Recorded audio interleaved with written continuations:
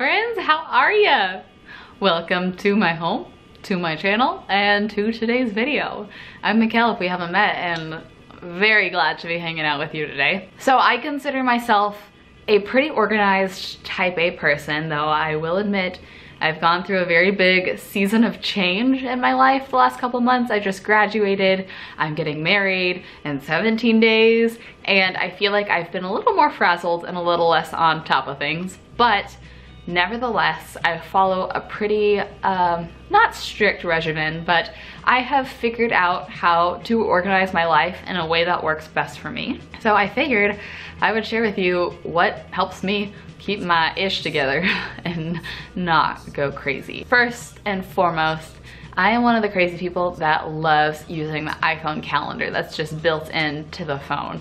Some people feel iffy about it, but I like it, and I will tell you why. I first like how my phone is literally always with me. So if I think of something or we make plans or whatever, I don't have to go home and remember to write it in my planner.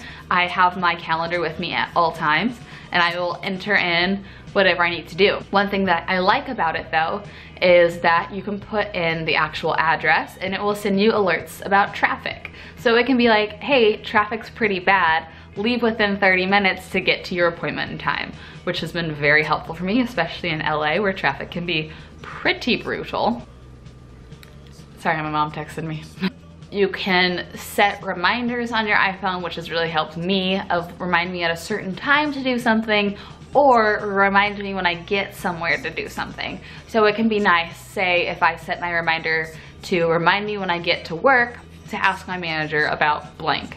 It will send me that reminder as soon as I step into that location, because iPhones are creepy and track where you go all the time. A different calendar that I also use is one called Time Tree, and that is one that Brooke and I use together. It's like a really great, easy calendar sharing app. And I like to have separate calendars for Brooke and I and just me, because I overshare on my own calendar and I like to see everything I'm doing. And then on our calendar with just the two of us, it's just things that we're both doing. It's very helpful because if I put something in, he'll know what we're doing, vice versa, and it reminds you the day before. I feel like there's a lot of miscommunication between everybody's relationship, and we have been pretty much on the same page ever since we started the system, remembering things and knowing what we're doing, and it's just been really nice. So one thing that I do every night just so I can fall asleep peacefully is make a to-do list for the next day on my phone.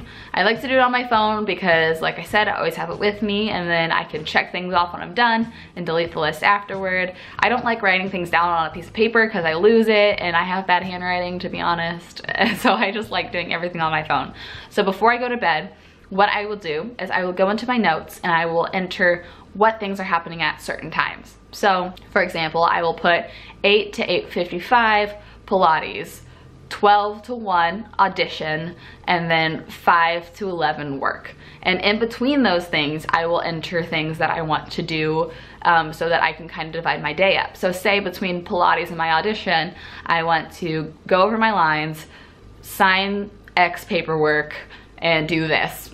I don't know. And then I go to my audition, and then I know between 1 and 5, I want to do ...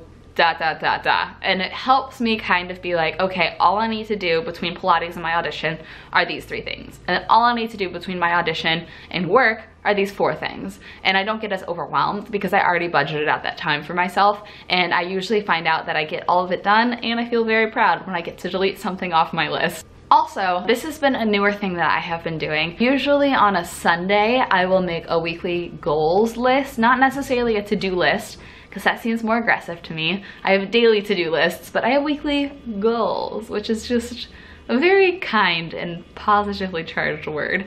And these are things that I want to do sometime within the week. They aren't necessarily time sensitive, and I will fill them in when or if I can. I would write out like 10 to 12 errands or things like get something tailored, or film this bonus video if time, clean out closet if time. These are things that obviously don't have a due date on them, but I would be proud of myself if I did. And then it's almost like an extra gold star getting to put a check mark next to those in your notes.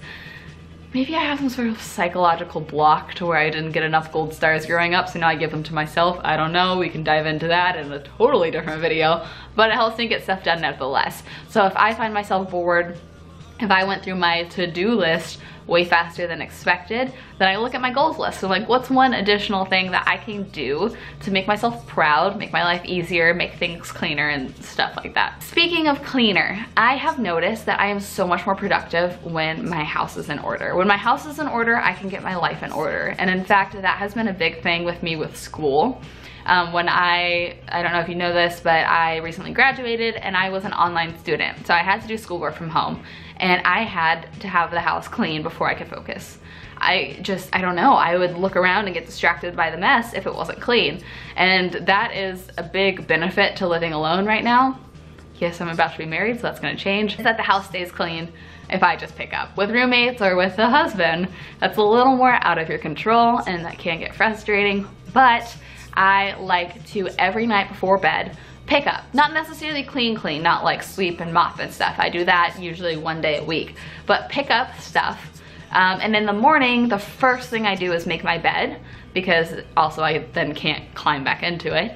And when I wake up to a clean home and I make my bed, I feel like, hey, that was a 30-second thing to make my bed and my life is already in order. My day's off to a good start.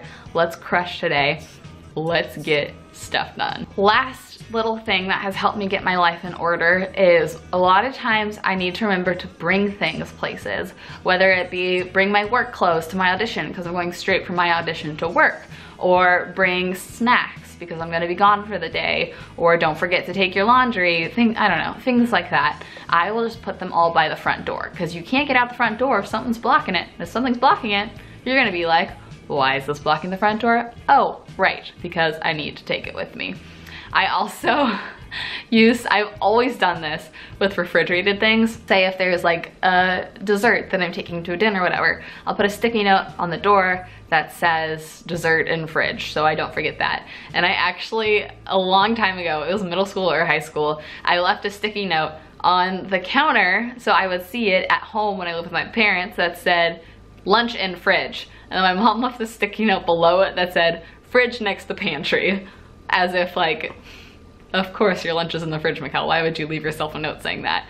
But I saw it, so I didn't forget to bring my lunch to school. It's a fail-proof method.